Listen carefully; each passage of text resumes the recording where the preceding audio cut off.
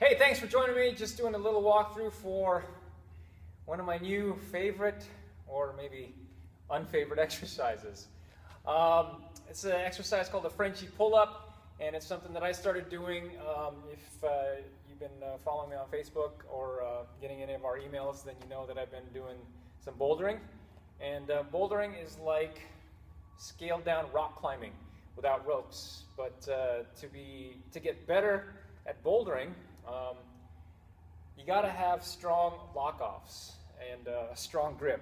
A lockoff is, in bouldering, is holding on with one arm sometimes, with your arm sometimes in this position or in different positions, but being able to sustain and hold in that position.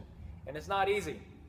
And so these hellish pull-ups, these Frenchies, are what I found to help. So here's how this works, right?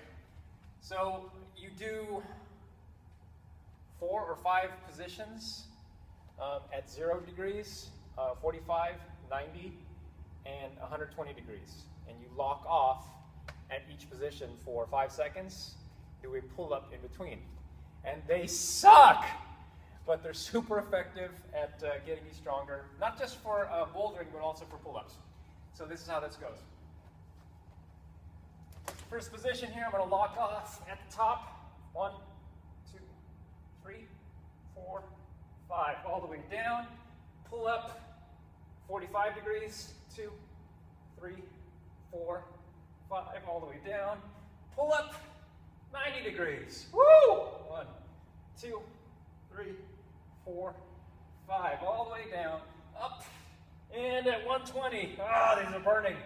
2, 3, 4, 5. Down. Full pull up. And that is 1 rep. Whew.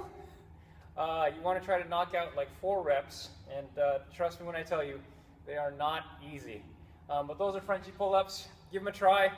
And I guarantee you will see massive gains in your pull-up strength. All right?